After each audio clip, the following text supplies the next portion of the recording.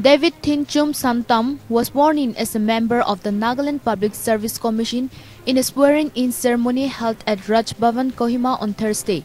Nagaland Governor R Ravi administered the oath of secrecy to the new member of NPSC.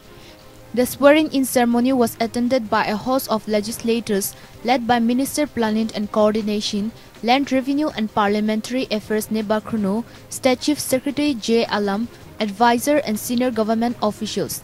The newly inducted member was also accompanied by civil societies from Eastern Nagaland Public Organization. Following the retirement of A. Wupen Lotha, the governor on November 26, 2020, appointed Sangtam as a member of NPSC for a period of 6 years or until he attains the age of 62 years, whichever is earlier.